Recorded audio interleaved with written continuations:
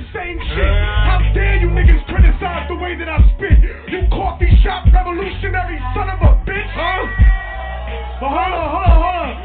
But you know what the fuck I think is just pathetic and gay?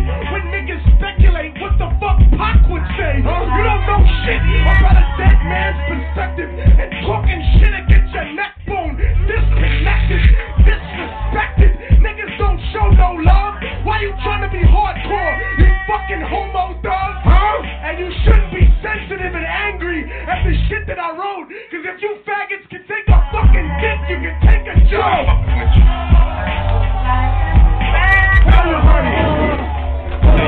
Hold on. I'll choke your fucking friends in front of you to prove you falling off. And you won't do shit about it. Like the church in the Holocaust. The Lexicon machine got blown on fire. I'm not until they shoot me on the day I retire.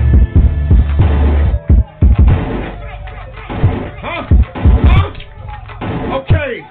Now you understand what you're dealing with. This is my man Immortal technique. Turn that down, turn that beat down.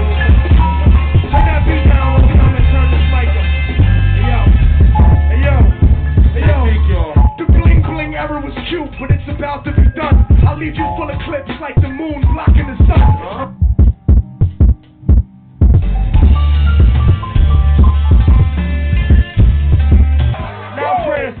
Know you live. Cut that off for a second.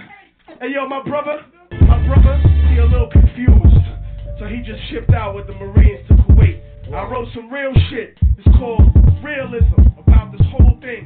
Hey yo, the voice of racism preaching the gospel is devilish. A fake church called the Prophet Muhammad a terrorist. Forgetting God is not religion, but a spiritual bond.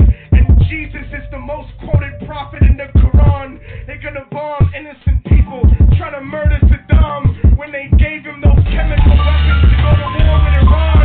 This is the information that they pulled back to Peter Jennings. Condoleezza Rice. It's just a new age Sally Hemings. I break it down with critical language and spiritual anguish. The Judas to hang with, the guilt to betraying Christ. You murdered him, stole his religion, and painted him white. Translated in psychologically tainted philosophy. Conservative political right-wing ideology, glued together sloppily the blasphemy of a nation. I got my back to the wall cause I'm facing assassination. Guantanamo Bay, federal incarceration. How could this be the land of the free, home of the brave, indigenous Holocaust, and the home of the slaves? Corporate America dancing off beat to the rhythm. They really think this country never sponsored terrorism. Human rights violations, we continue the saga. El Salvador and the Contras in Nicaragua. And on top of that, they still want to take me to prison just cause I won't trade humanity for patriotism. And that's realism, you punk motherfucker. No.